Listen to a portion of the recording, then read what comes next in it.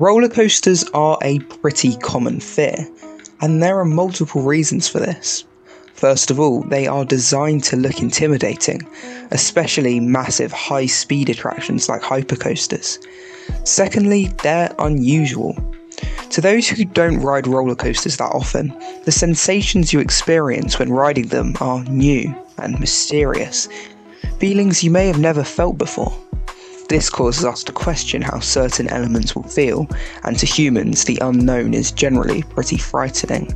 But another reason for this fear is one less grounded in reality: the view that roller coasters are unsafe. Now, there are reasons for this. First, coasters are, in a way, designed to look unsafe. Dropping 300 feet or hanging upside down for several seconds would naturally be dangerous in another circumstance. But a main reason for this belief is how coasters are portrayed by the media, which is a whole different video in itself. Popular culture has sensationalized and exaggerated roller coaster safety, or I guess the lack of it. I mean, when was the last time you saw a news article talking about how safe a roller coaster is? All of this culminates in a pretty widespread view that these massive metal machines are fundamentally dangerous, and that view is what I'll be disproving in this video.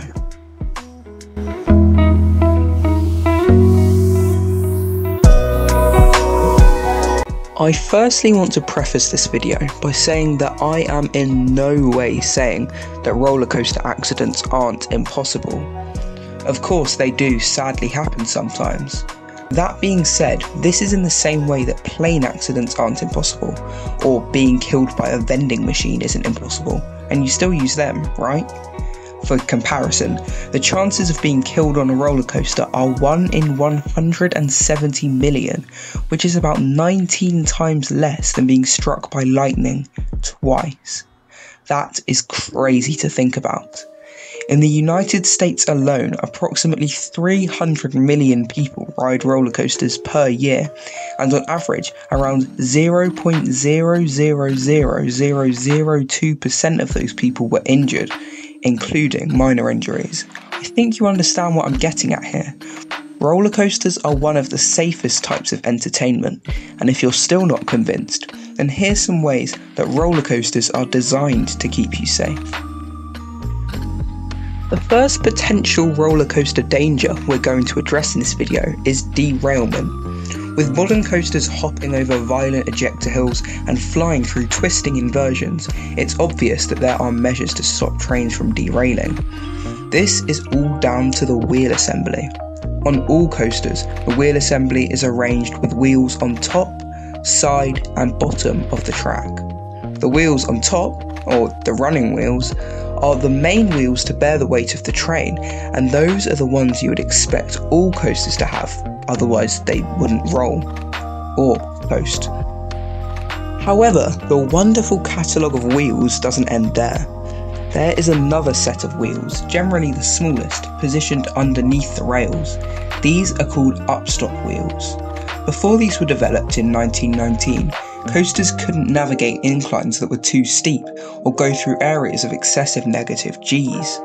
However, after these little guys were created, they kept the coaster train from lifting off the track by locking it vertically into place. And finally, the last type of wheel is the side friction wheel, which rests on the side of the rail. Normally you would find these on the outside, but on certain coasters, such as those manufactured by Arrow or Old Gen Vekoma, as well as some Woodies, these wheels are placed inside the track. The purpose of these is pretty much the same as the upstop wheels, but on a horizontal plane. These side friction wheels keep the train centered on the track, stopping it from derailing. All of these combined create a wheel assembly that keeps a coaster train firmly locked in place, making derailment close to impossible. If that wasn't enough, coaster wheels are replaced multiple times per year and inspected daily by professionals, so any wear or tear is immediately picked up on before any guests enter the park for the day. So no, you won't be experiencing Final Destination 3 in real life anytime soon. Another common fear when talking about roller coaster safety is having your restraint unlock and flying out while the ride is in motion. There are a few reasons why this isn't really possible. There are two types of restraint used on modern coasters, and those are hydraulic and ratcheted designs. Hydraulic restraints make use of locking fluid in a hydraulic cylinder to create infinitely adjustable restraints. Once this fluid is locked, it prevents the restraint from raising again until the restraints are unlocked. Ratcheted restraints use a cylinder with grooves around the outside, with a pin that can fit into the grooves. As the restraint is lowered, the cylinder turns and the pin falls into one of the grooves. As you continue to lower the restraint, the pin falls into more grooves until the restraint is at the desired tightness. The design of the grooves and the pin makes it possible for the cylinder to turn one way, but once the pin is locked inside one of the grooves, it cannot be turned the other way, making it impossible to open until the restraint is unlocked. This is what creates the clicking sound as you lower your restraint on certain coaster types, such as Bolliger & Mabillard inverted coasters. Before a coaster is dispatched, it must have its restraints checked individually by ride attendants before it's allowed to leave the station. This is ensured by these workers having to press buttons to tell the ride that it's ready to go. This also ensures that the ride ops are standing in a safe place away from the moving vehicle. Only after all ride attendants are happy can the train be dispatched. But what if the restraint comes undone during the ride? Well, lucky for you, it's impossible. Once the restraints are locked and the train leaves the station, they are stuck like that until they come back into the station again, where the ride operator unlocks them. These restraints physically cannot unlock until they are back in the station again. The only other time where your restraints will ever have to unlock is if the ride gets stuck on the lift hill, mid-course or brake run, and the train needs to be evacuated. In that case, a tool, key or pedal can be used by a ride operator to safely free the guests stuck on the train. But what about the restraints themselves? How can we be certain that they are large or tight enough to protect you? The first thing to be aware of here is that these coaster trains have been designed by professionals. Secondly, coasters are tested for weeks before they open to the public and use water dummies which simulate the size of riders. As long as you're within the ride's set height limit, then you'll be perfectly safe in whatever restraint the ride has. These can come in all shapes and sizes though. For example, over-the-shoulder restraints are most commonly found on looping coasters and cover the rider's entire torso to keep them secure. However, the placement of these either side of your ears can be uncomfortable on rougher coasters, so nowadays many coaster manufacturers will opt to use lap bars which secure you at your waist. These are more comfortable, more freeing and equally as safe as their over-the-shoulder counterparts. Finally, it's worth mentioning that some rides feature seat belts, which attach from the seat to the restraint. These don't do anything, and I believe the only reason why they're there is to make guests feel safer, even though they're completely safe with or without them. Before I get onto the final point of this video, here's a quick fire round of some more coaster worries. What happens if I pass out on a ride? This is perfectly safe, but if you do pass out on any ride other than Project 305, Pantheria, then you should probably drink some water because you are most likely tremendously dehydrated. Could my head or arms hit something while riding a roller coaster? Again, as long as you stay under the ride's max height limit, then you should be good. Ride engineers use clearance envelopes during testing to make sure no one will hit any theming, trees or other pieces of track. Will my legs hit the track on floorless coasters? I have actually seen people say this before, and obviously the trains are designed so they're high enough that no one's legs will hit the track. What if I get stuck upside down? This is impossible with the way the elements on all coasters are designed. If a train slows down at the top of a vertical loop, for example, then the train's centre of gravity will be either on one side or the other. It is impossible for the train to miraculously balance itself at the apex of a loop. Can the train roll back?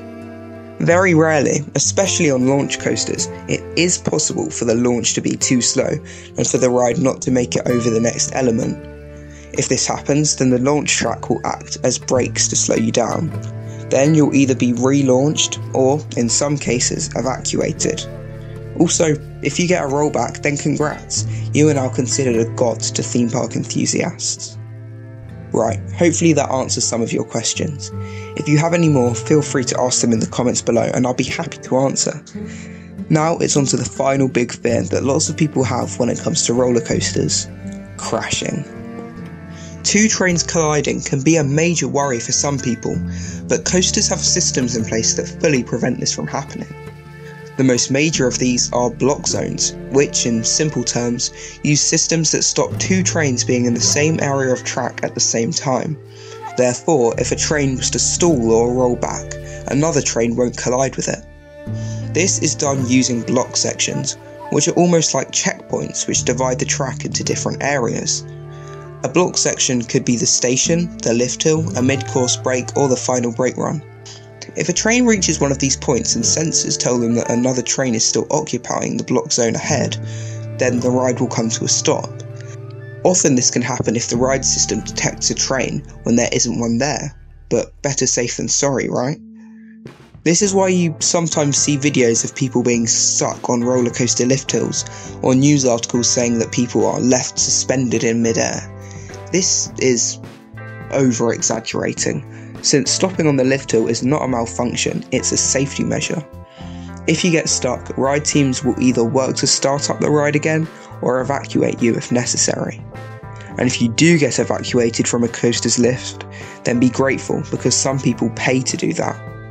Keep in mind that as well as all of the tests that are taken by the parks, rides are also inspected by external companies to make entirely sure that you are safe when riding. So there you go. That was exactly how parks and manufacturers keep their roller coasters safe. I hope this video has opened your eyes to all of the hard work and effort to make your day at a theme park the safest it can possibly be. Also, I hope that this video has encouraged you to look beyond your potential fears and worries, and allows you to experience some incredible rides without worrying for your safety. Because roller coasters are fantastic. Finally, if you learned something from this video, then drop a like and subscribe, because I'll be posting more videos like this one as we move into 2025. Take care, and goodbye.